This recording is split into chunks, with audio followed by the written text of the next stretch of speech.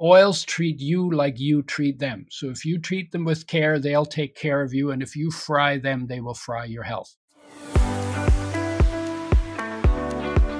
Welcome to the Food Matters Podcast, your home for health and wellness. My name is James Colquhoun, filmmaker and founder of foodmatters.com, and I am your host on this journey to inner and outer transformation. Before we dive into today's episode, I want to take a short moment to talk to you about the Food Matters Nutrition Certification Program, because studying nutrition completely changed my life. It helped me to heal my father, get him off 6 different medications, lose 50 pounds, and completely regain and transform his life and health. But the problem is that we're not really taught about nutrition in our schooling system. The medical profession is rarely pronouncing the facts of using nutrition as medicine. And we have a fast food industry that thrives off misleading consumers. So if you're looking to learn about how to use nutrition as medicine to either heal yourself or a loved one or help prevent chronic disease, or you want to take that next step on your study and nutrition journey and become a certified nutrition coach, then the Food Matters Nutrition Certification Program is for you.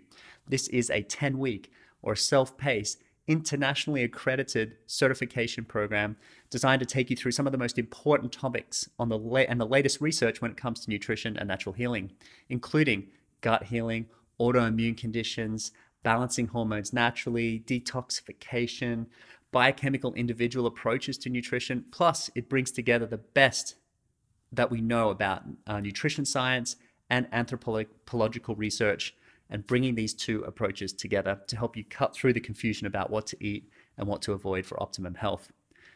To find out more about the Nutrition Certification Program, plus to download your curriculum guide, head to foodmatters.com/study. You can pause this right now. It will only take you 30 seconds. That's foodmatters.com/study, or you can head to the show notes for more information. Have a beautiful day. Hello, everybody. My guest today is someone special, and I'm very excited to be speaking to them because of a few different things. First of all, their work in popularizing good fat for the world at a time when we were emerging from a war on fat in the 70s and 80s and even early 90s.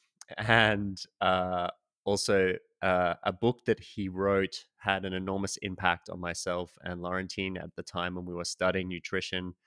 It's called Fats That Heal and Fats That Kill. Udo Erasmus is my guest today. You've probably seen his products all around the world as well. Udo's Oils, he's a supplement brand, and he is an expert when it comes to understanding the power of fats that can help us heal, and also understanding the power of fats that can kill us in a way. Udo, hello, welcome. Great to have you here. Hi, glad to be on. It's an honor to be on here. Fantastic. Well, it's equally reciprocated. Can you start off telling us a little about your work? I mean, you are one of the pioneers in my mind when it comes to the healthy fat movement. I don't know anybody that was as loud or as prominent as you in the early days when I was starting to study nutrition. There was a few fringe people talking about coconut oil, I think Bruce Fife and a few others, but your name is, for me, at the top of the hill when it comes to good fat.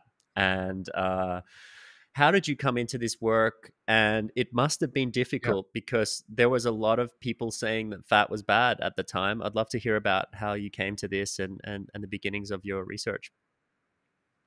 Yeah. Wow. Well, I came out of the Second World War. So we were refugees when I was 2.5 years old. And so it was very chaotic in my early childhood. So I never took anybody's word for anything. My parents told us, question everything. So I pretty much have lived my life that way. And I was always driven to try to experience things to find out, as opposed to just reading. I did a lot of reading because it was safe. I didn't feel safe as a kid, so I did a lot of reading. But I always took it with a grain of salt. Everything you read, is somebody's opinion. You don't know what their foundation is. And so you have to take that into account when you do the reading. So I got into science because I wanted to understand how the world works, because I wanted to understand how people could live in harmony, because I came out of a war. Mm. And I thought when I was 6 years old, that's what I'm going to find out. I'm going to find out how people can live in harmony, because what I came through is not the way we should live. So science, to understand how things work, it makes the world predictable. And then I got into biosciences because creatures are fascinating. And then I got into psychology to figure out how thinking works, because if you want to live in harmony, thinking seems to always get in the way.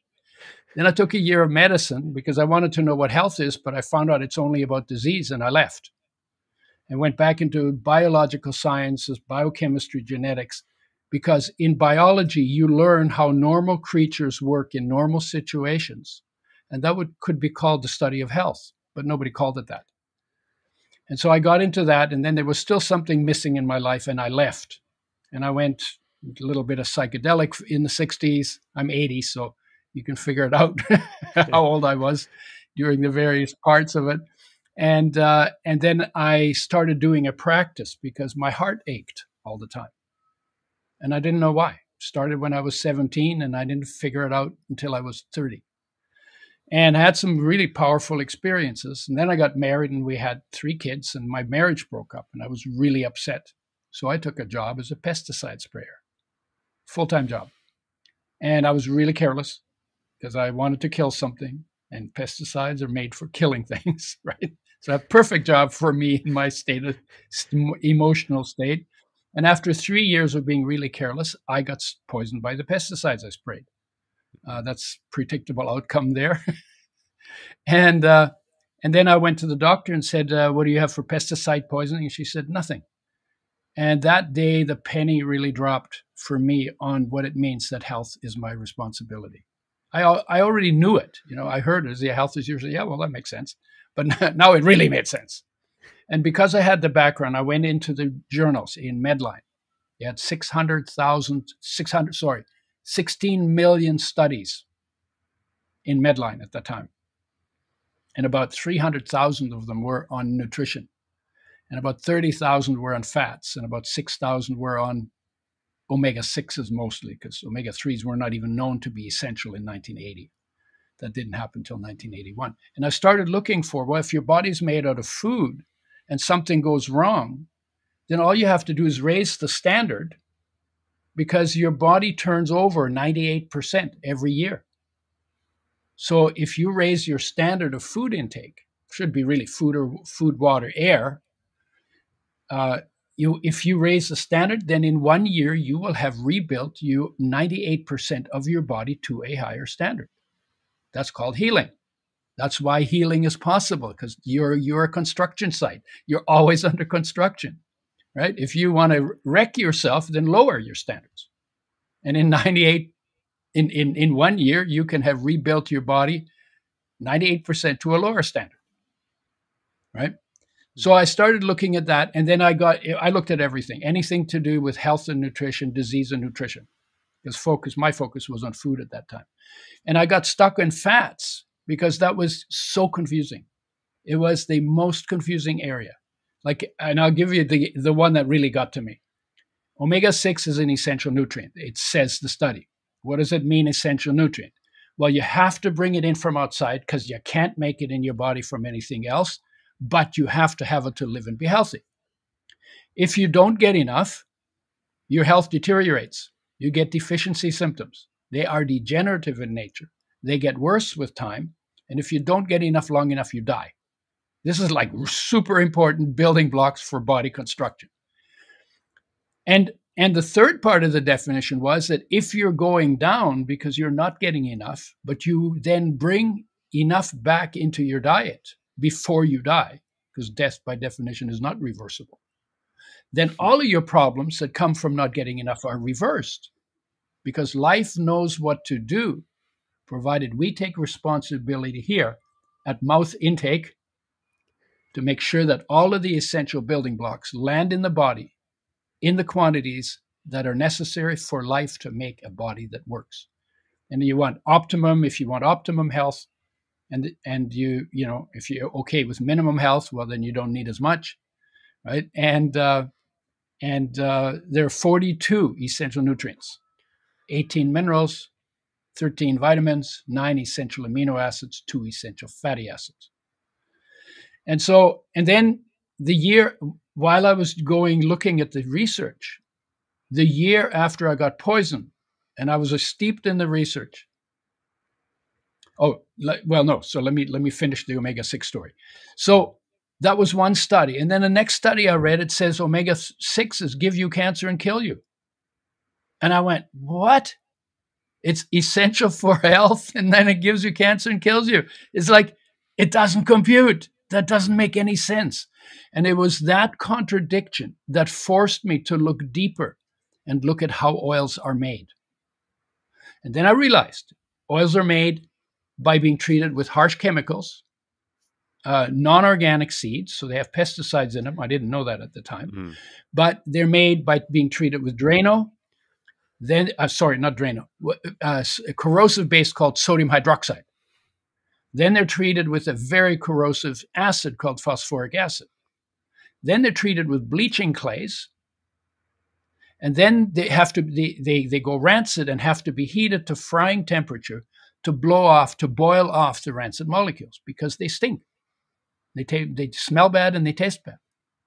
And all of this is done so that you have an oil that has a 2 to 3 year shelf life.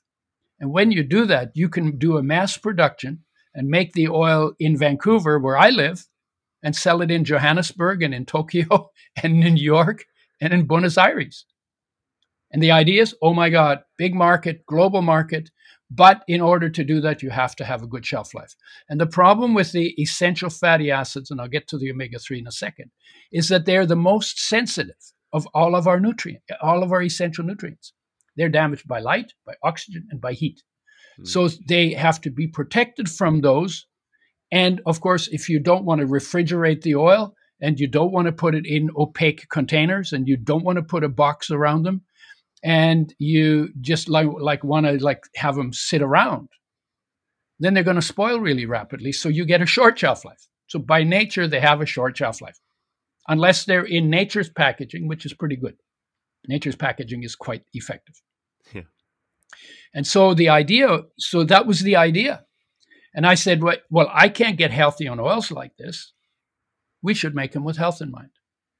And I said, well, what does it take? Well, you have to make a really tight system so that no light, oxygen, or heat gets to the oil from the time it's closed in the seed, through the pressing, the filtering, the settling, the filling, till in its brown glass bottle, in a box, in the fridge, in the factory. And then if you want to ship it, we figured out maybe 2 weeks without refrigeration is okay. More than that, if we ship it further than that, like when we ship it from North America to Europe or to Asia, then we actually ship it refrigerated. Mm-hmm. So we figured all that out and put that together. And the year after I got poisoned, it was established, that was 1981, it was established that omega-3 is also an essential nutrient, not just omega-6.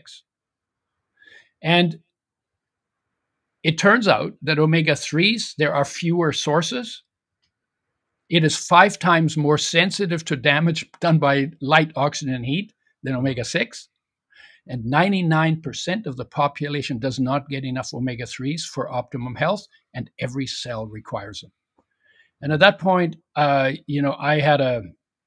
went off like a firecracker. It was like, oh my God, if we could make them with health in mind, which was what I was already thinking about, and we could bring the missing omega-3s back, we could help almost everybody. Right? This is the single most widespread essential nutrient deficiency of our time. Worse than vitamin D, worse than magnesium, worse than B6. And then, it's like, oh my God, I found a purpose. Oh my God. It was like, and the enthusiasm that generated, because there's something feels really good about helping people or helping creatures have a better quality of life that just feels right. And that enthusiasm was the driver behind the program. Wow. So that's kind of how I got there. And then we learned along the way all of the things, and we tried things, and we experimented, and at the beginning, we put it in plastics. Then I found out plastic swells when you put oil in it, and then ingredients from the plastics will drift into the oil. So I said, no, I think we need to use glass. And the people I worked with didn't want to do that. I mean, there was all kinds of, and then we set standards for the people, everybody, because we created a buzz because we were on fire. Yeah. I mean, that's the only way I can describe it. We were on fire. We created this buzz. And it's not like we set out to create a buzz. It's just like we were just like, I mean, I was on, it was just, oh my God, oh my God, oh my God, this is incredible. I get to do this, right?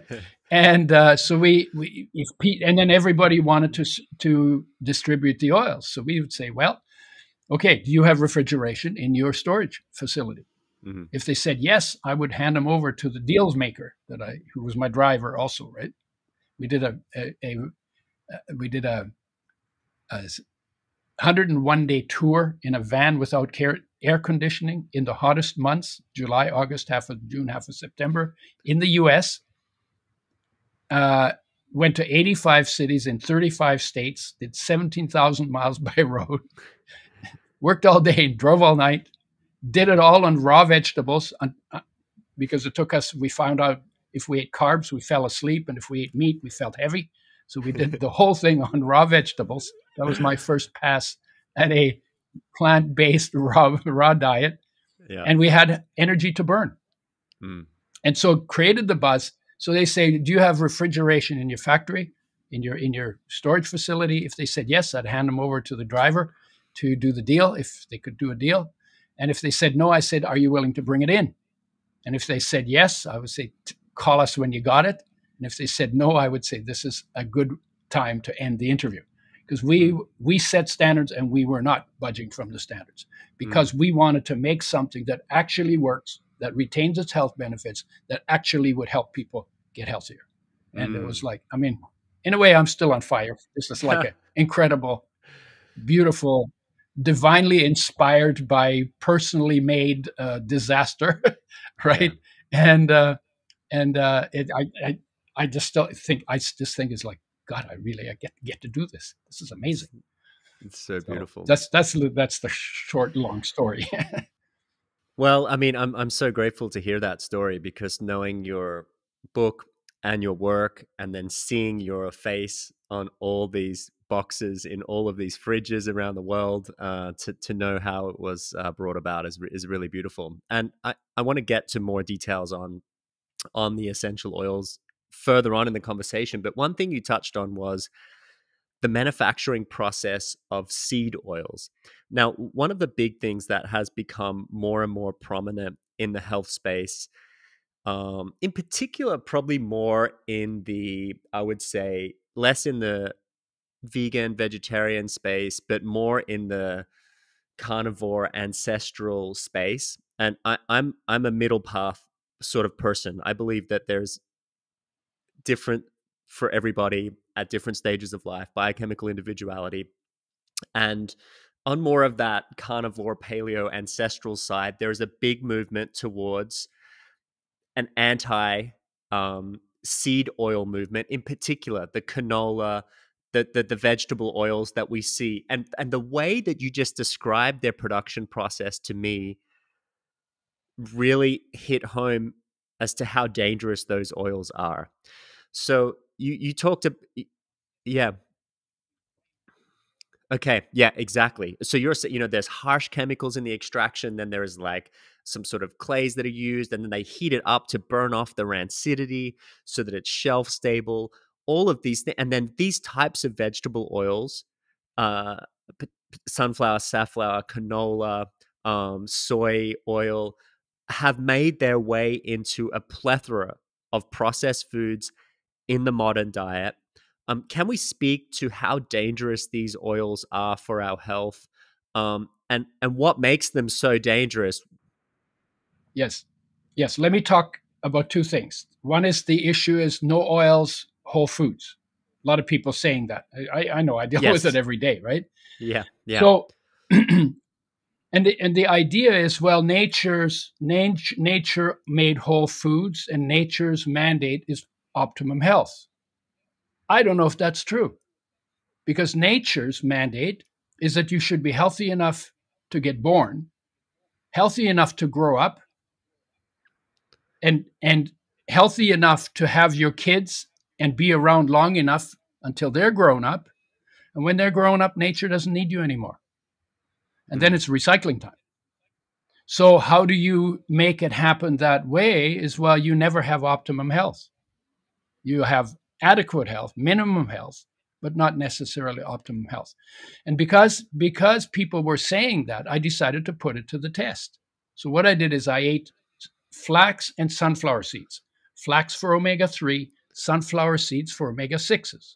I can take about 5 tablespoons of flaxseed and about 3 of sunflower seed, 2 of sunflower seed. And flax swells to 6 times its volume when you eat it because of the mucilage fiber it contains. So I couldn't eat more than that. And even in summer, when I need less oil than in winter, in California, I could not keep my skin soft and velvety. My skin would actually get drier. So I can't do it on seeds alone to optimize my skin. Now, why skin? Because skin gets it last and loses it first. That's nature having priorities, because if your heart dried out before your skin did, you'd have beautiful skin and your heart wouldn't work. So nature gives heart priority and the liver priority and the kidneys priority. You can live with dry skin, so you can get away with that. So skin gets them last and loses them first.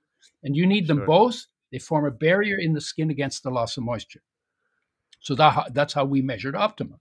Everybody can do it because everybody's got skin. And a ballpark, a tablespoon per 50 pounds of body weight per day, mixed in food, intake spread out over the course of the day, because oils were always with foods. They belong with food. It's not a problem. And whatever it takes to make your skin soft and velvety. Might be a little more than that, might be a little less than that. Different maybe for different people. I couldn't do it on seeds alone. So I say, okay, you want to do the seeds? Do the seeds. But if your skin is still dry, and you'll notice that more in the desert than in humid climate, and you'll notice it more in winter than in summer, because you burn quite a bit of oil for keeping warm in winter, right? In places where there are winters, right? Then if you can't get your skin to be nice, then take more oil on top of that. So that's what I recommend. I'm not saying everybody should just take oil and just forget about that. No, seeds and nuts are good foods. They're whole foods. But will you get optimum health? Well, maybe you will. You have to try it out for yourself. I know that I won't. And so I use the oil. I use it with lots of whole foods. So that's the way I deal with the whole food issue. Nice. And the oil increases your fire. You know, if you want energy, omega-3s are they're fat-burning fire starter, and they give you energy. We did studies with athletes, 40 to 60% increase in their performance of their sport to exhaustion within 30 days of starting to take the oil blend. You also need to balance the omega-3 and 6. So we didn't use flax oil. We used a blend because flax oil has too much omega-3 for the amount of omega-6 it has. And you can become omega-6 deficient. I tried that out on myself as well, right? So that's the one story. The other story was about the damage, which is where you want it to go. So I figured out, or I read in the journals, way back at the beginning, when an oil is made the way I described, with the harsh chemicals and the overheating, deodorization, the process is called, that's done at frying temperature. So those oils are fried before you even buy them in the bottle, before you even go in the bottle when you buy them. So they're already fried. And we'll get to frying a little more later too. So when you treat them that way, and about 0.5 to 1% of the molecules are damaged. And they turn from something present in nature to something that wasn't necessarily present in nature. And because of that, life never made a genetic program to make the enzymes that you would need to break it down. So they then accumulate in your body, and wherever they go, they interfere with molecular interactions, and they derail the processes that lead to physical health, right? So it's like the monkey wrench into the works, right? So I thought, okay, well, I wonder why they do that. So I called the Oil Chemist Society, that's the umbrella organization for the oil industry, and said, I want to talk to a researcher. So they put him on the line. And I said, well, when you know that this does damage to the oils, why do you do that? Why are you okay with damaging the oil? I was naive, I guess. So he said, well, one reason we do that is because we can get rid of half the pesticides in the oil. And, in my head, I had an explosion, because my thought was, oh my God, the other half of the pesticides stays in the oil. And I'd been poisoned by pesticides. So that was a trigger for me. So I asked him, well, why don't you start with organically grown seeds? And there was this long silence at the other end of the phone. And I waited. I can talk, but I can listen to it. I waited. When he got back, he was mad. He said, I don't know what your problem is. The oil is 99% good and it's only 1% bad. And if you got 99% on an exam, you'd be damn happy, wouldn't you? That's exactly what he said. So now I'm backing off. I say, well, maybe I'm overreacting. It's only 1%.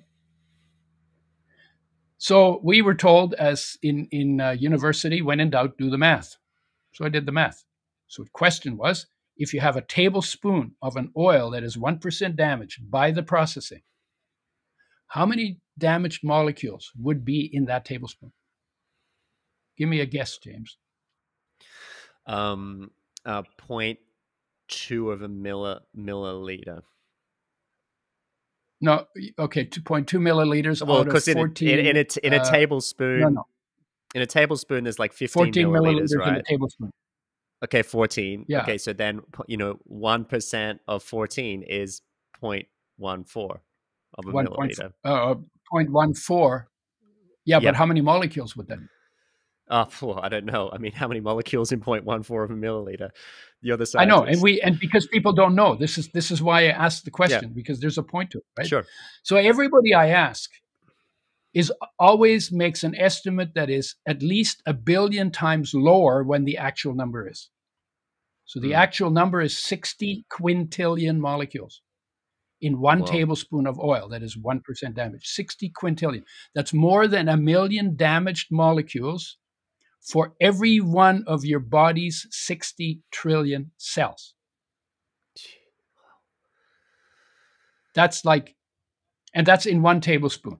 And people's intake is maybe 2 to 4. And then you use that oil for frying. You multiply another 3 to 6 times for the damage done by frying. So now you're talking about an enormous amount of damaged molecules that you're putting in your body, and you're underestimating how much you're putting in by 1 billion times. So then I asked the question, well, if you got on a plane and you were flying home, and somebody who always told the truth told you that your chance of crashing and dying was 1 billion times higher than you thought it was, based on the information you have, would you get on the airplane? I was in Ireland. I told them I would canoe back to Canada. And so the point, the reason why I make the point is because if we're underestimating by 1 billion times the damage we're doing to ourselves, is that enough to give us pause and say, gee, maybe we should find a way to get our oils made with health in mind? Or gee, maybe we shouldn't be using oils for frying. Or gee, maybe we shouldn't be using those kind of oils because we're trying to be healthy. And we do this day after day after day. After 5, 10, 20, 30 years, somebody gets cancer and say, I don't know what happened. I always ate good, right? Yeah. And because we didn't know that we're underestimating the damage we're doing to ourselves by using damaged oils is 1 billion times too low, our estimate. And there's also, the way that these damaged processed oils have proliferated the modern foodscape as well, from bars to drinks to salad dressings to fried foods. Everywhere, ubiquitous. Yeah, oils are important. So they're everywhere. And I've traveled like 40 countries, Asia, Africa, North America. Haven't been to South America, Australia. Everybody loves to fry their food. and the Yeah. damage we're done doing to ourselves. And yet, what happens when you fry, when you overheat the oils, but also when you overheat the starches and you overheat the proteins by when you fry them, each one, independent of the others, turns into molecules that increase inflammation and increase the risk of cancer. So anything Yeah. you fry will take you in the direction of inflammation and cancer. I had arthritis, beginnings of arthritis in my knees when I was 38. I don't fry anymore. I don't eat fried foods anymore. I'm 80. I turned Mm. 80 this year, and I have no pains anywhere in Congratulations. my body except when I work out too hard or bang into something. But no degenerative problems in any part of my body. Just from making, and Mm. the biggest change I made, I also went more plant-based than I was as a kid. But the biggest change I made is I threw out my frying pan. I tell people, get your frying pan, turn it upside down, hit yourself on the head with it really hard, so it's associated with pain, and dump it, because you're going to kill Okay. yourself with Well, that frying pan. okay. There's a lot of really interesting things coming up here, and Yeah, good. I love this conversation. So I want to tell you a quick story, and I'd love your thoughts on this. So Yeah. in the many years that you've sort of promulgated this data and this information about healthy fats and damaged Hmm. fats, there has been more and more people and researchers that have told me that certain fats, like you've explained, the 1% of these fats that are damaged accumulate in the body because it cannot be broken down. And in Yeah. Or particular, it's slow. It's the body gets rid of it very slowly. So if you bring it in faster than your body can get rid of it, it'll pile up. it'll accumulate. And in particular, I've been told, and it's been by quite well researched individuals, like one Hmm. professor, a medical doctor, that the sun normally strikes our skin, and with healthy oils in our skin, it's okay. But with damaged oil in our skin, it can cause a rancidity and potentially lead to things like sun cancer. So I was visiting a skin check clinic the other day because I live in between Australia and in the Pacific, Vanuatu, and then I'm in tropics in Bali often.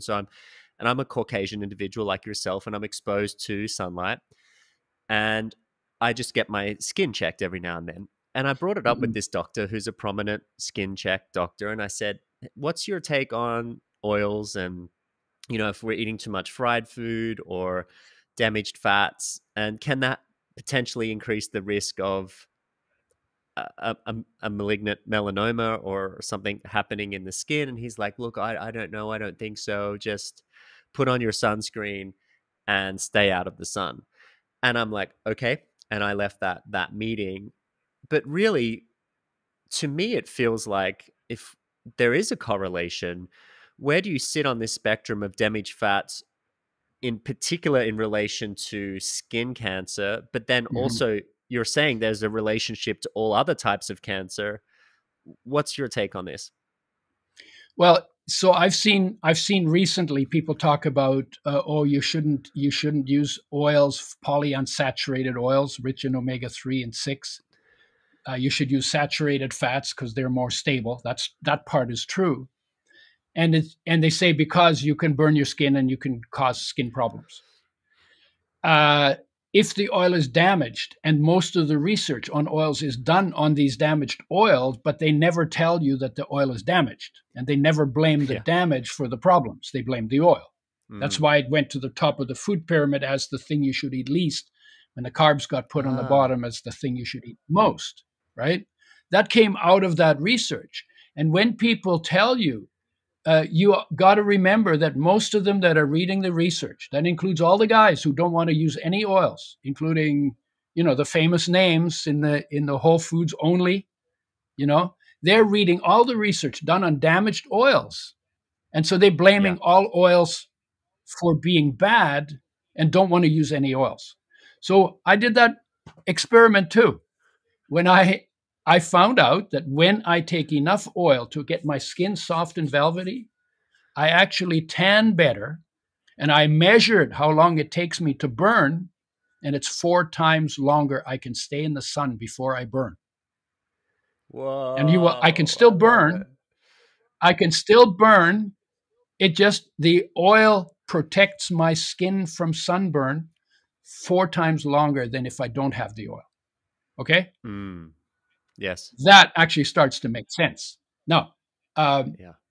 the other issue is, the sun has burning rays in it, so you got to pay attention anyway.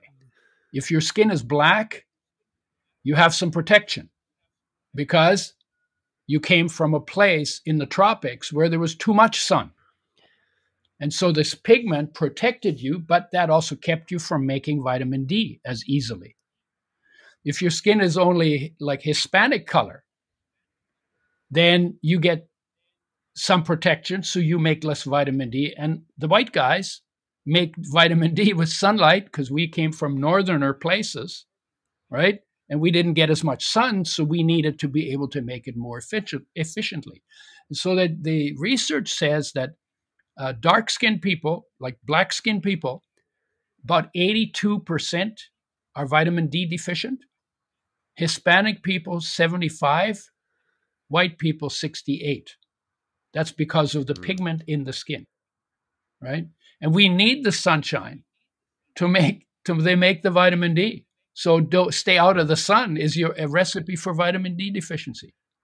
Or stay yeah. indoors or wear clothes up to your neck. That's a recipe Yeah. for vitamin D deficiency. And vitamin D isn't just for bones and teeth. Vitamin D is for heart, for lungs, for immune system. It has so many functions. And most people are still talking about 400 to 800 units of vitamin D. I take 8,000 a day. You can take 10,000 a day. That'll be optimum for adults around there. And you can do that chronically. But you can overdose if you take 50,000 every day for chronically, right? Sure. But the thing is, you should be in the sun. If you're white, you should still be in the sun, because that's your natural source of vitamin D. And you should be running around naked in summer in the sun, Yes. right? Because Yes. just putting a little sun on your face will tan your face and make a little vitamin D in your head. But actually, nature didn't create us with clothes on, right? No, So that's right. So again, the issue is always fats that heal and fats that kill. If you use the fats that heal, you get protection from the sun to some extent. Yeah. Mm-hmm. And when you eat fats that kill, they hurt your skin when you get sun Yeah. on it. And you'll Yeah. see, it'll come out in the research sooner or later. It'll come out. It makes a difference. There hasn't a lot of Yeah. research been done on good oils because we're not a massive company, and we've done a couple of studies, but we can't do everything.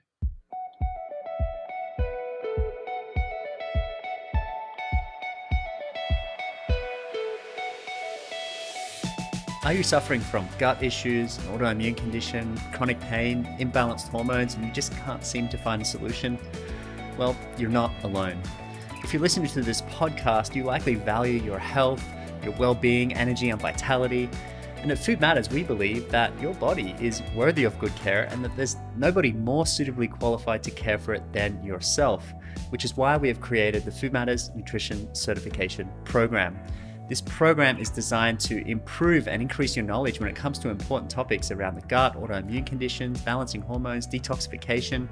Plus, it really has helped me cut through the confusion about what to eat and avoid when there's so many different dietary philosophies out there, from veganism to paleo to plant-based to whole foods to wild foods to qualitarian, who knows these days. We have assembled some of the brightest minds in nutrition and natural healing, including experts like David Wolf, Dr. Livy Weaver, Mark Hyman, Dr. Alejandro Junger, and so many more. To find out more about how you can join us on this program and become a certified nutrition coach to help heal yourself, loved ones, or even help take this message to more people by working with people one-on-one or starting your own wellness business, you can find out more at foodmatters.com/study. Again, that's foodmatters.com/study. Also, because the entire population is filled with predominantly toxic oils. So you do a study in a population, and you're starting from a toxic base. And so what is interesting about that is I reflect back on in the 90s and 2000s, there were campaigns in Australia to stop skin cancer, and it was slip, slop, slap. So slip on a hat, slop on some sunscreen, slip, slop, slap on some whatever. Cover up, basically. And then cover up with this sunscreen. And it's perpetuating this fear of the sun.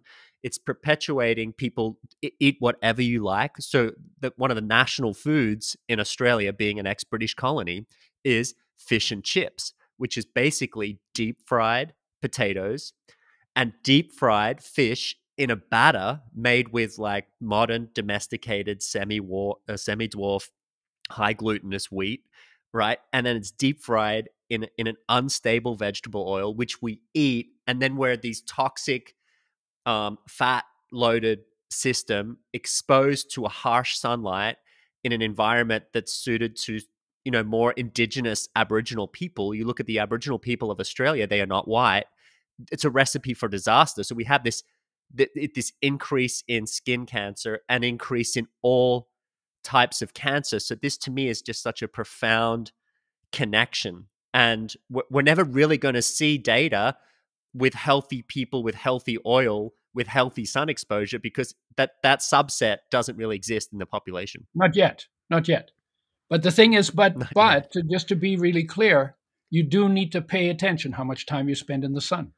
I'm just telling you that I can spend 4 times more time in the sun than I used to be able to before I burn. But I'll still burn Yeah. if I exceed that, because I did that too, Yes. right? Yeah, of course. And I mean, burning is not good for phytoaging. Burning is not good for Right. increasing your risk of skin cancer. So, of course, we want to control that. Early morning, Yeah. late afternoon is better because Yeah. there's more filtration, more infrared through the Yeah. atmosphere. Yeah. Also, some interesting things I've been learning is that increasing vitamin C content. Also, Professor Ian Brighthope was talking about, if you burn, or to prevent yourself from burning, um, taking more things like spirulina or astaxanthin, things that can reduce the burning Right. in Antioxidants. the skin, and also Yeah. antioxidants, and also good quality fats. And then also some sort of renegades talking about not using sunglasses, so allowing more full spectrum light into the pineal gland, which tells the body that there is strong sun, and it appropriately adjusts, as opposed to wearing Hmm. dark glasses, which I would often Right. do, and I would burn more Hmm. frequently. So I'm personally experimenting with not using sunglasses as often. Yeah. I don't use sunglasses. I don't like them. I'd rather squint than wear sunglasses. And it's part of it is too, is like, I like nature. We come out of nature. We are part of nature. Nature created us, and I like my connection to nature a lot. Nice. I like it. Yeah. Me too. Okay. Let's talk a little bit about, well, actually, before we move on from damaged fats, I want to talk about it because not everyone's going to take, we'll get to the omega 3s and the 6s and the 9s at the end here, but just talk about these Mhm. fats and frying and damaged fats. So people love fried food, people love cooked Yep. food, and not everybody listening to this is going to take their fry pan and bang their head with it. So is there a step in between that where people can interact with fats in a way to cook with them, or even to deep fry with them? This is a personal question, because I every now and then would love to eat fish and chips, but I don't, because I feel horrible after it. And I every now and then like to eat pizza once a month or something. Isn't that enough of an I call answer? it You feel terrible after it? gluten night. Yeah, true, of course. But how could I? Is there a way that we can? Is there an oil we can deep fry with that is the best of a worst bunch, or is there an oil or a group of oils that we can shallow fry with? So talk to me on this. Yeah. Well, there are two answers. Number one, frying is a health destroying practice. And oils treat you like you treat them. So if you treat them with care, they'll take care of you. And if you fry them, they will fry your health. That's just how it Mm. is. Okay. If you're going to fry, then the harder the fat, the less damage you do. See, we always pour oils in. They're liquid because they have more sensitive fatty acids in them, so they're burned more than lard would be, or butter would be, or maybe coconut Yes. oil would be. But if you're turning food Sure. brown with this practice, you're creating molecules that increase inflammation and increase cancer. That's Yes. that's the law. That's how it is. And I call what you just asked the Russian roulette question. It's the what Yeah. can I get away with question, right? And you don't get away with anything. And a better question to ask is, what would I need to do in order to have the longest life and the best health that is possible given my genetic human makeup? Yeah. That's the better question to ask. And of course, that's what you spend most of Yeah. your time doing. So it's not like I have to go through all of that with Yes. you, right? But most people ask that Russian roulette question because they have a habit and they don't want to give up the habit, and you know what, then if you don't want to give up the habit, then you'll continue getting the statistics that we have in most of our developed countries of cancer and cardio Yeah. and diabetes and inflammation, right? So Yeah.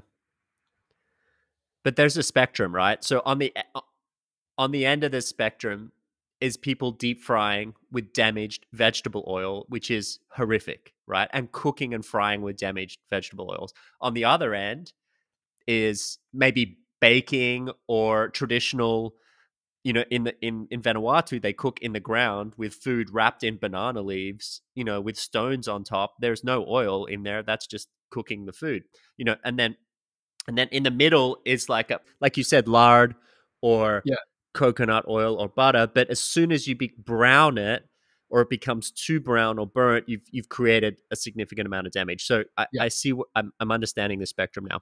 yeah. And also when you put things in the fire that wrapped in seaweed or whatever it is, you're actually not frying it, you're steaming it, because as long as the food is wet, you can't heat it you can't heat it to frying temperature. When you bake bread, on the Yeah. inside the bread is steamed, on the outside it's burned, because it heats up over water boiling temperature and to oven temperature, which burns it. But the inside, as long as the inside is wet, it is only steamed. So then you could say, well, so fry all your stuff in oil, but then cut all the burnt stuff off, because the inside of your meat or whatever you fried, that's only steamed and it's not damaged. But what you're doing then is wasting your food. So why do it? Why not just why not cook in water? When I was a kid, cooking meant in water, and deep frying meant in oil. Now we say when we cook, we usually mean frying. There's a distinction between the two. What we used to do, we cut the steak into cubes, meat into whatever it was. We threw it in the stew with the vegetables and the spices. Tasted great, wasn't burnt, didn't make us sick, and didn't shorten our life. And then people say to me, "Oh yeah, Wow. but I love the taste of burnt food." No, you don't. If you scrape that burnt stuff off and put it on a spoon, took a spoonful of that burnt stuff off the food you burnt, it's It's bitter, not it's nice. scratchy, Yeah. it's acrid, it squeaks between your teeth like chalk on the blackboard, and it tastes disgusting. But you do it because your previous generation was bamboozled into using oil for cooking by the industry, because they said, "Oh my God, they cook in water, and we don't make any money on water. Let's get them to use Whoa. oil for cooking." And that habit's Whoa. spread around the world. Whoa. Wow. Udo, that's so big. So true. We have to remember that the dairy industry used to hand out milk to school children, and not good quality raw milk. They handed out pasteurized, homogenized, non-organic dairy to school children. And the meat and dairy industry were prolific in sort of creating the food pyramid. Can we speak to something else now? Look at, so in America, it's sort of this perfect environment for studying chronic disease, right? Because they're the leaders in the world, in technology, in advancement, and in disease. Let's be honest, right? So, and I don't want to leave out much of the rest of the Western developed world. Many parts of Western Europe are increasing in chronic disease. UK, Australia, New Zealand, we're catching up. So there are some really interesting things there. Obviously, increase in the consumption of seed oils. And when we talk seed oils, we're not talking, yours that are in beautiful quality glass that have Let's call it consumption of damaged seed oils. Perfect. So increasing the consumption of damaged seed oils. Then one interesting thing. So a colleague and a dear friend of mine, John Robbins, wrote a book called Diet for a New America, which was probably a similar era to good fats, bad fats, fats that heal, fats that kill. Sorry, and he correlated animal consumption and chronic disease in the West, and also dairy consumption, and then looking back at that data with a new frame of reference around damaged fats, in particular, what we feed these animals, it became clear, and John's highlighted this too, that when we started industrial farming practices, we started feeding these animals genetically modified, pesticide ridden corn, wheat, and soy.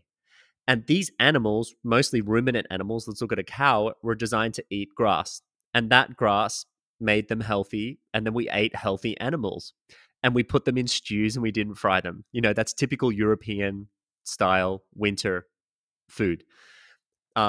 Now we look at what we've done. We fed them these corn, wheat, and soy. The animals get sick. We put them on antibiotics. Then we cut them up and we fatten them up and we cut them up and we eat them in burgers with, modern wheat, and it's fried. And we eat them with fried chips, right? And then we have a high fructose corn syrup drink and we're all sick, right? So is it that we increased animal consumption that made us sick, or is it that the animals are more sick, or they're high? The ratio of omega-6 and omega-9 to omega-3 is out of whack, and these are pro-inflammatory foods because the animal's sick? Can you explain that to me? Yeah, it's not an either or. We didn't eat as much meat when we were what you call gatherers, gardeners, hunters. We didn't eat as much meat because there was a time when we only had rocks to hunt with, and animals run away and fly away and swim away, and or they attack us. So coming home without meat was pretty common. And when you don't have any meat, then you eat what grows around you that doesn't run away and doesn't fight back, which is called plants. So we didn't eat as much meat. That's one issue. How the meat was grown on grass is very different than growing meat on starch, like our grain-fed beef, right? And cows are not grain eaters. Cows are grass eaters. There's not a lot of carbs in grass, except the cellulose, which is their carbs. So what we feed them has changed. We put hormones in it, we pesticides, drugs, and then they don't get exercise, and then they're cooped up, and then they sit in their own feces. Is that going to make, and they don't get any herbs. When an animal eats herbs, those herbs protect it because the herbs make substances for their own protection from viruses, funguses, bacteria, sunlight, whatever it is. When we eat that, when the animal eats it, it gets some protection from that. When we eat an animal that eats like that, we get some protection from the meat. Well, that's gone. So there's another whole reason why meat isn't meat and, isn't what meat used to be. Right? So there's lots of issues. I think we eat too much meat. I think the meat's not clean. I think the animals are reared badly and fed badly. Obviously, there's environmental issues with the enormous amount of food animals we grow. So there's environmental issues there as well. And the oil we feed them is damaged, so they're also getting damaged oils. Right? Yeah. So all of it together. And I haven't seen research that separates out how much of the problem of meat eating and longevity or disease comes from each one of those different factors. But they all play a role. Yeah. So if you're Sure. going to eat meat, yeah, the old hunters when they went out in the woods and had meat, and didn't have it that often, and they didn't have refrigeration, so they couldn't keep it, so they couldn't eat meat every day. They gorged on it. If they got an animal, they all ate it pretty quick before it spoiled in a day or two, right? And then maybe they had long times where they didn't have any meat. Eggs, finding eggs Mm. is a little bit hard too, right? So, and the cows, the milk deal is also a much more modern invention. Although we got cow milk from a farm that wasn't pasteurized, that would turn sour and turn Yeah. into clabbered milk or yogurt, and that milk was guaranteed Yeah. better than the milk in the carton, because I opened a carton one time, like we did with the milk, and we just left it out and it turned sour. I did that with a carton once before I knew better, and the milk rotted in the carton, and it stunk and it Mm. tasted awful, because the probiotics in cow milk, when it's raw, get killed by pasteurization or ultra pasteurization, and then the rot bacteria fall into that sterile milk, and then they rot it, because that's their job, Yeah. right? So everything has changed, and processing is always the issue. Yeah. No, I want to address one thing that I saw in the notes that we haven't got to, which is saturated Mm-hmm. fats. Saturated fats Yes, these please. Let's days do have it. a pretty bad reputation. You eat saturated fats, you get fat. I debate it. Most of our overweight comes from eating more carbs than we burn and forcing the body to turn them into fats. And that's worse Mm. for sugar and starch and white flour than it is for whole grains. But I can get fat on whole grains and on fruit. I put on weight very easily. So I have to limit those. And I eat tons of greens, and I take good oils. And the good oils, omega 3s, turn on fat burning in the body, and they turn off fat production. Mm. So if you lower your carbs and increase your omega 3s, you can actually use those fats for weight management, for fat loss. They also make anti-inflammatories. So some people's overweight is inflammation and water retention. Well, they deal with that as well. And then they give you stable energy, and you don't get the cravings, you don't get the blood sugar swings, you don't get the mood swings, you don't get the insulin swings, all of which create addiction sometimes. And insulin, when your insulin Yeah. goes up and down, it shortens your life. So, but to go back to the saturated fats, a book got written about coconut, where every claim that can be legitimately made for omega 3s on the basis of existing research was made for coconut oil, which has virtually no omega 3 at all, and maybe only 2 to 6% omega 6. And I actually went into Medline and looked for the references on coconut oil and all of those claims, and there wasn't a single one that was actually documented. There was not a single claim that was made in that book, and that created the coconut craze.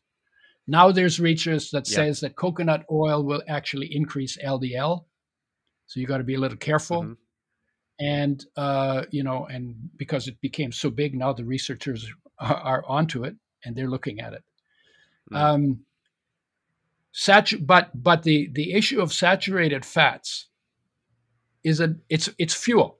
It's basically high energy fuel, 9 calories per gram. Yeah. You can store it in your body. If you tried to store carbs in your body, you'd be more than twice as big for the same amount of energy storage. So fat is a good way to store energy, and fat is also our insulation, because we don't have fur, so fat is our fur.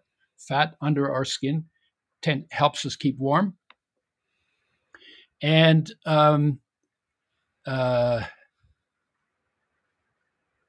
but saturated fat has a bad reputation, in my opinion, for a mistaken reason. And it goes like this: saturated fats increase insulin resistance, and they make platelets more sticky. So that means they take you towards diabetes and towards cardiovascular disease. But omega 3s make your platelets less sticky, and they make you more insulin sensitive. So they actually do the opposite of the saturated fats.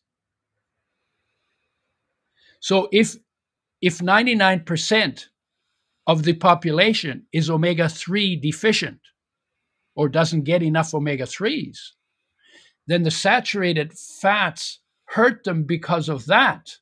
So the problems saturated fats cause should be mostly blamed on not getting enough omega-3s in your diet. And when you optimize your omega-3s, then you can eat the saturated fats and not set yourself up for diabetes and cardiovascular disease. Wow.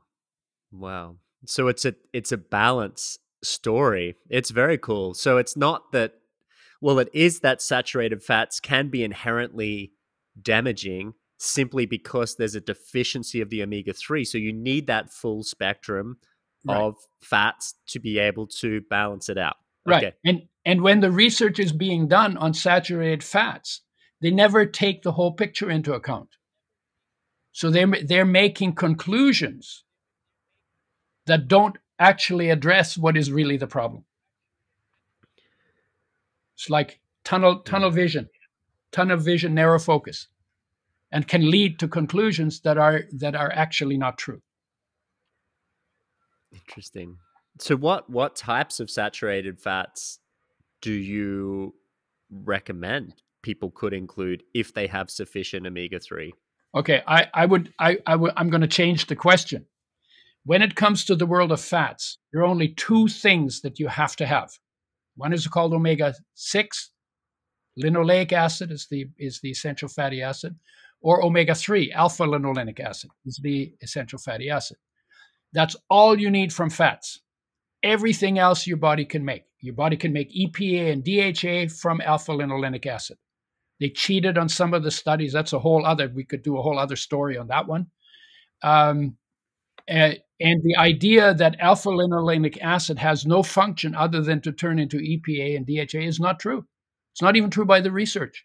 It's just true in the marketplace by some people who are trying to promote EPA and DHA.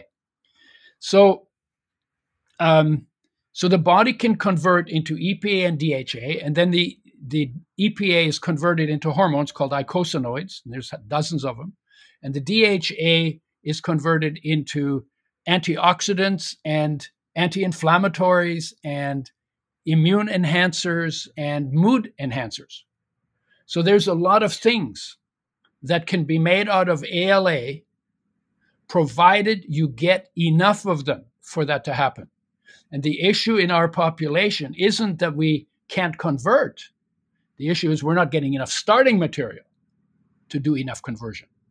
And so why we addressed it the way we addressed it with first with flax oil and then with the blend that I work with.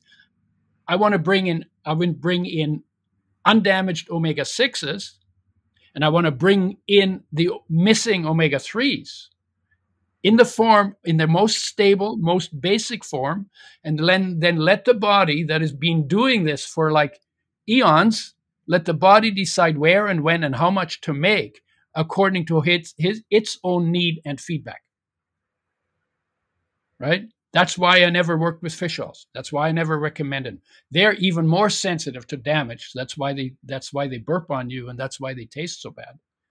Because of damage. Because they're super, super, super sensitive to light, oxygen, and heat damage. Wow. So if we consume, say, more omega-3s and more omega-6s, then our body's going to be able to make the other fats that we've been typically told we need to get from supplementation or from special foods. Okay, so that makes sense to me. Yep. In fact, if I'm going to be yeah. In fact, linoleic acid. Nobody talks about taking arachidonic acid supplements much. Some people have tried. It's because we all get enough omega-6s. And probably in some cases we get too much. What we're missed. So yes. you want to do two things. One is you want to bring in omega-6s that are not damaged, because that's really important. Yep. I call that your body needs an oil change. Dirty oils out, clean oils in. So omega-6s, you need to switch to clean ones.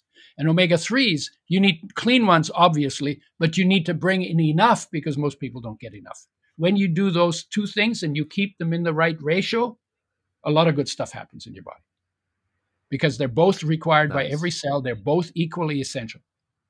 It's just our status of them is different. One is damaged and the other one's missing. So those two, you address those two Yep. topics and you get an oil that's made with health in mind, that is in glass, that is organic, that has the right ratio of omega-3 to 6. We say twice as much omega-3 as omega-6, partly because they're missing, to get that balance right. And that covers everything you actually need to do from oils. There are also omega-9s in the oils, and there's those saturated fats in oils, but you don't need those. If you had 0 of those, your body can make those out of sugar and starch. But it cannot make the essential fatty acids and all of the things that are made from them out of sugar and starch. Only you. That's why you have to have the essential fatty acids. And by the way, for the carb lovers, there are no essential carbohydrates. That means that carbohydrates are the least important food, other than for energy source. But there are essential fatty acids, there are essential amino acids, and there are essential minerals and essential vitamins. So if carbs don't contain anything you can't get anywhere, then carbs are optional. And that's why a keto diet that pays attention to getting your omega-3s and 6s right, getting both undamaged in the right ratio, is for many people a preferable diet to the carb-rich diet. Yeah. And then even there's people that, like Dr. Will Cole, talk about this idea of a sort of keto / Mediterranean, which is still a focus on vegetables, greens, and plants, but then also good quality fats, good quality protein. So, okay, if somebody is, say, for instance, eating good fats, there's like you said, there's a tier. You need these fats, then you need these proteins, and then the rest you don't really need, but you just get when you eat enough calories, right? So that's which sort of paints this picture of a ketogenic diet being a diet that focuses on essential fats and essential amino acids. No. So if people are No. Okay. Most keto diets do not pay attention to essential fatty acids because they need care. Okay. Yeah. They need care. And the keto diet that doesn't pay attention to the essential fatty acids and doesn't get them made with health in mind is not long-term sustainable. Can be used for weight loss. Understood. Can be used for weight loss. Sometimes it's just dumping water, but it's not long-term sustainable for health if you don't make sure that the priority is not just on fat, but on the 2 essential fats. Understood. Perfect. That makes sense. So, thank you for the clarification. And so say if somebody is eating in this way, they're focusing on the essential fatty acids that are important, omega-6, omega-3. They're focusing on essential amino acids, and then they're filling out their diet with, good quality vegetables, cruciferous vegetables, for instance, etc. Then if somebody is also supplementing with your oil, for instance, how else can people from a whole food source be ensuring they're increasing their omega-3 and omega-6 intake? Because this is so important. So if they're taking your oil and they're consuming whole foods, what foods are on the top of your list when it comes to increasing omega-3 intake and 6? Well, the plant-based,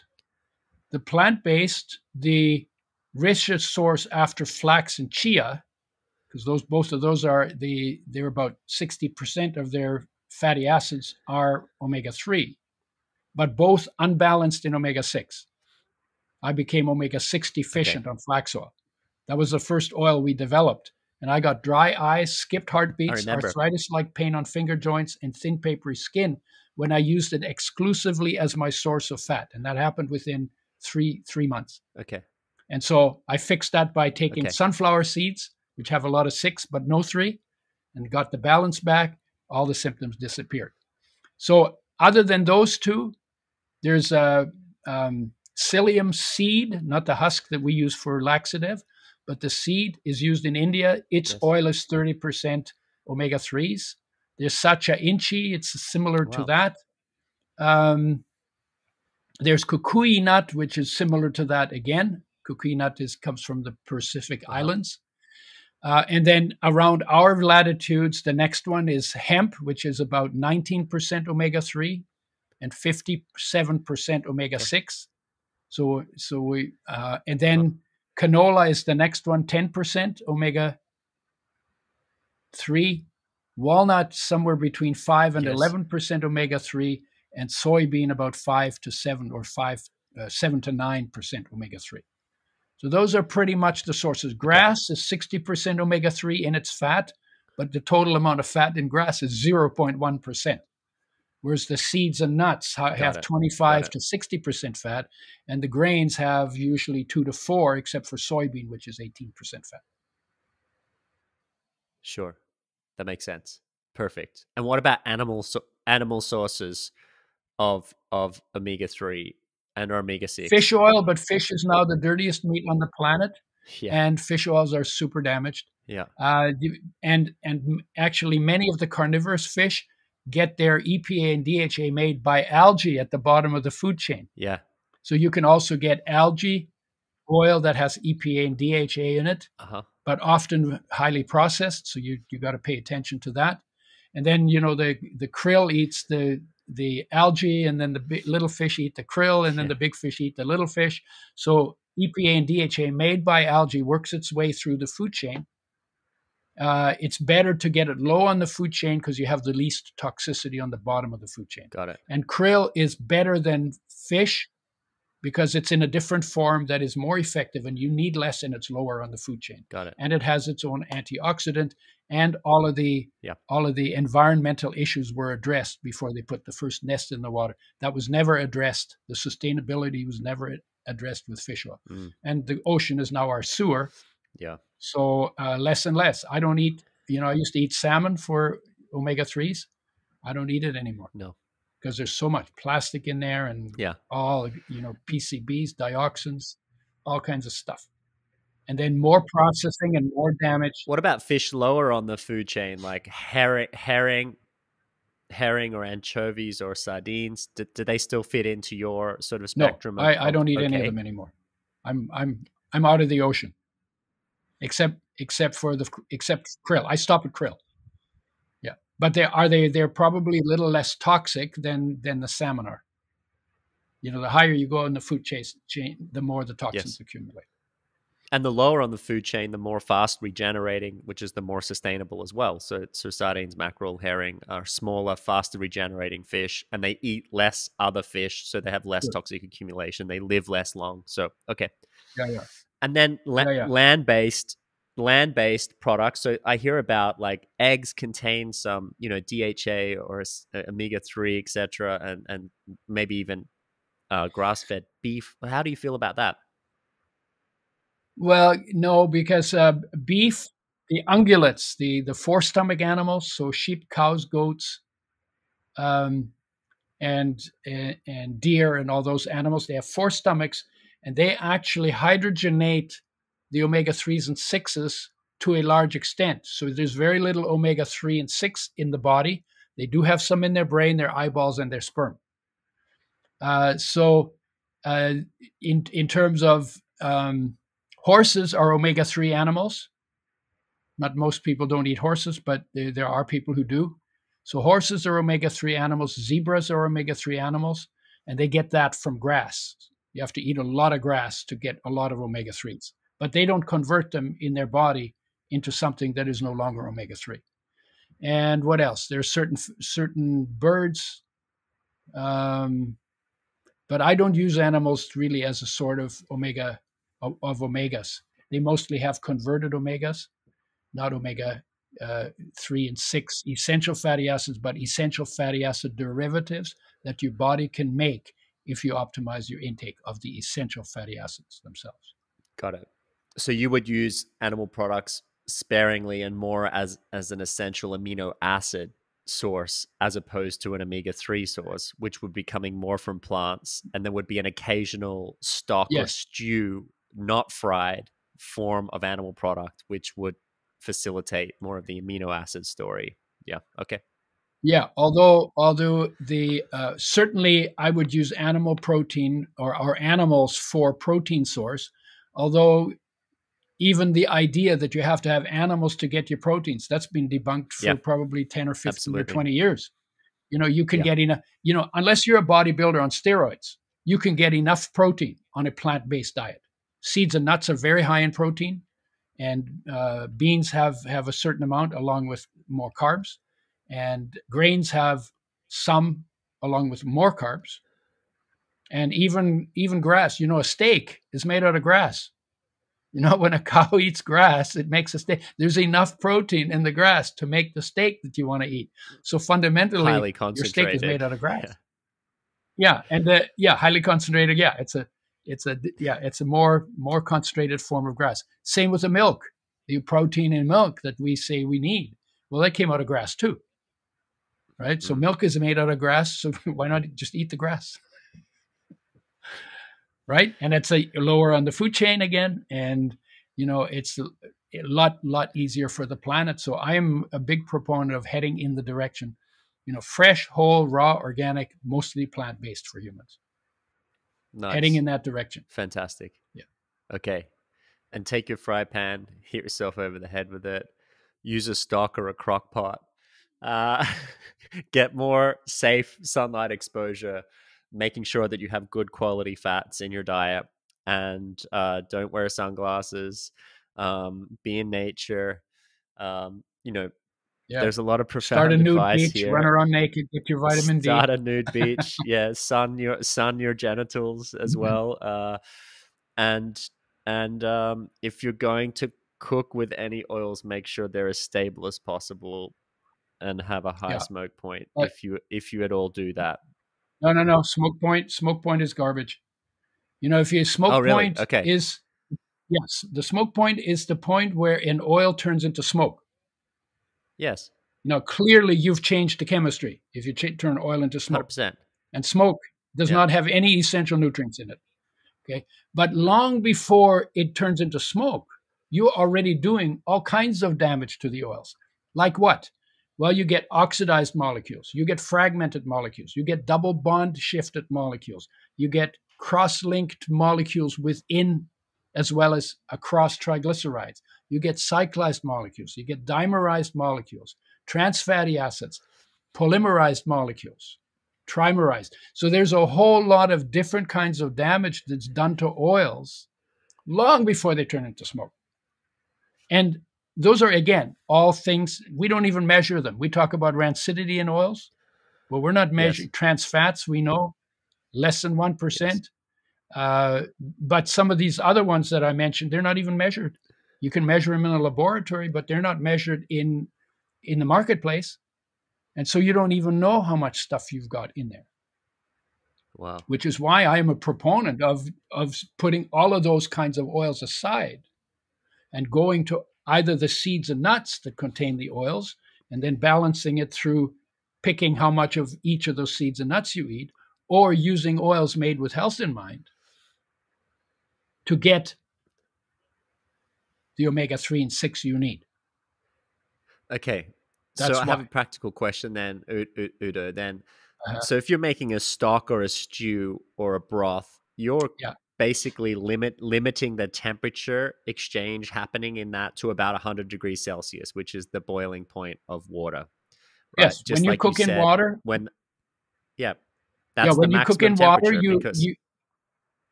when you cook in water, you can't heat it higher than 100 degrees Celsius or 200 degrees Fahrenheit. So then you can take that off the heat, and then you can add oil to it before you eat.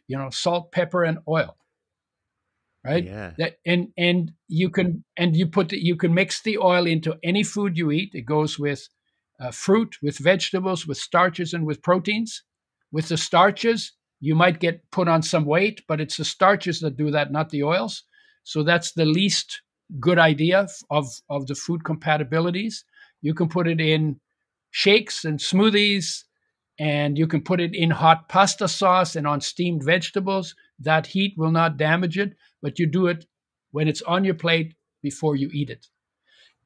Okay. because the temperature is not too high. The temperature that damages oils in the absence of light and heat is 160 degrees Celsius, about 320 degrees Fahrenheit. In the presence of oil, when you increase the temp in the presence of heat, light and oxygen, every 10 degrees Celsius that you go up in temperature, you double, triple, or quadruple the rate of chemical reactions that take place. So you want Above to, so 100 that's degrees why you put it Celsius on. or any 10 degrees? No, 10 degrees Celsius. Yeah, Yeah, wow. that's why you put the oil on your food. If you're eating hot food, you put it on the hot food and then you eat it. You don't let it sit Yeah. around on hot food. And you don't put the oil in the cooking. You put the oil on after. Okay. And those oils could be And things you like ghee or butter or olive oil or Yeah, yeah, but etc. ghee and butter, ghee actually is being pointed to Heated. as the reason why there's so much cardiovascular disease in India. The same amount as we get here, but they get 1/8 the cancer. And the ghee is oxidized cholesterol, so there's a problem with that. And they have it sit around for a long time, and the longer it sits, the more it oxidizes, and the more it oxidizes, the more you get oxidized LDL, and the more concerns there are with it. I'm talking about putting the essential fatty acids on the food. Yeah, on the You know, food. Udo's Yeah. oil is the you know is basically the flagship of it, right? Omega 3 and 6 in the right ratio, made with health in mind, never used for frying. Of course. Okay. Yeah. What about where do you stand on butter then? Because to me, that's always been absolutely the worst food in the world. And then there's communities that say it's a great quality food. The lactase and the lactose has sort of been taken out if it's a grass fed or a cultured butter. And you're from also European stock heritage as well. I Yeah. mean, butter and potatoes saved the world, in a way during the hunger winter. So where do you sit on the butter story? And with your last name, you know about the Irish famine, Of course. right? Yeah. Yeah, yeah. Okay. So I had to change my mind about ghee and butter. I thought, the reason why ghee is made is because they didn't have refrigeration. It's a hot climate. So they took the butter and they heated it so that light Boiled. stuff got skimmed off the top and the heavy stuff got left at the bottom. And now they had a pure fat product that had a pretty good shelf life. That's why they did that. Mm, Butter, on the other hand, has a whole bunch of cell debris in it. I've had to change my mind. Actually, the butter is preferable because it has the cell debris in it. Because if it's fresh, there's not as the cholesterol isn't oxidized. But that's an issue with butter as well. That's also an issue with mm, meat, and that's also an issue with certain cheeses that you can get oxidized cholesterol in it. So I don't use either very much. But if the butter is mm. fresh and you made it at home, we used to churn the cream. It would go sour, so it also had some probiotics in it. And so we used Cultured to, butter. we used to use that when I was a kid. And we also worked really hard. We cleared 40 acres of bushland by hand and by horse. So we worked very hard.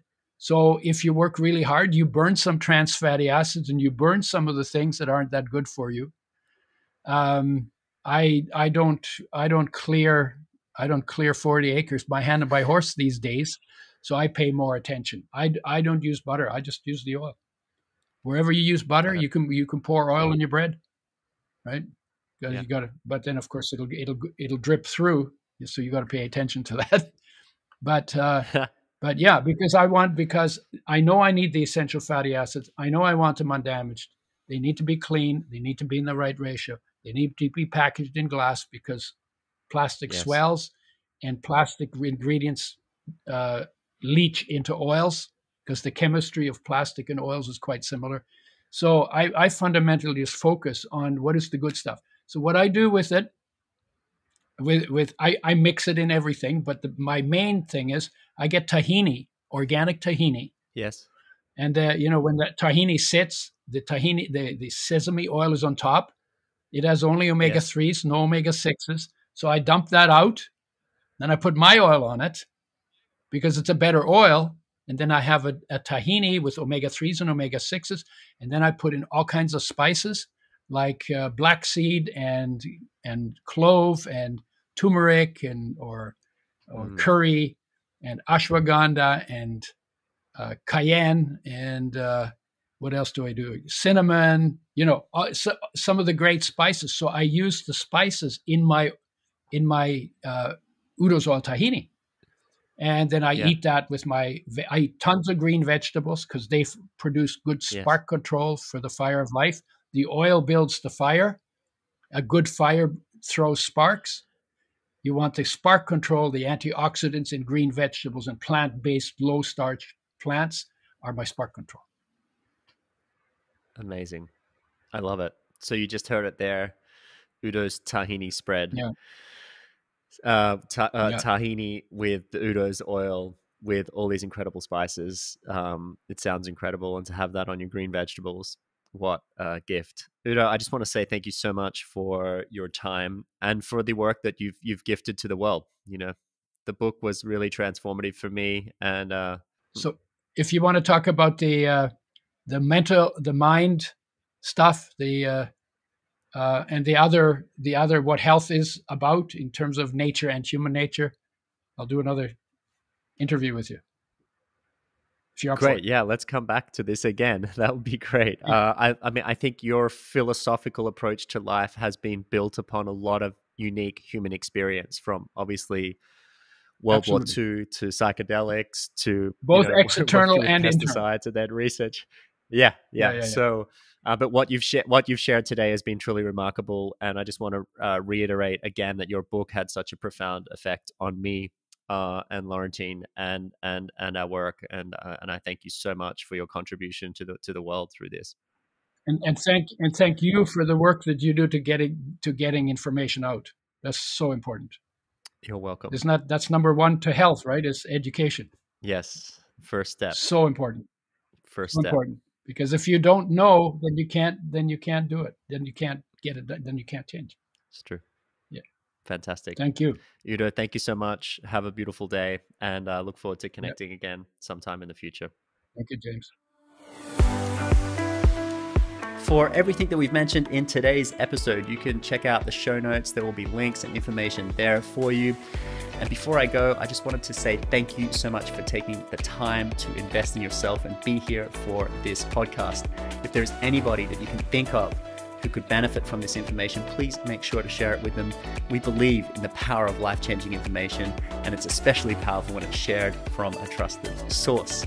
And finally, if you could leave us a comment or make sure to subscribe to the podcast, we would greatly appreciate that. It helps us continue to bring you this life-changing information, and make sure that you get all future podcast updates sent to you. Have a beautiful day, and thank you once again.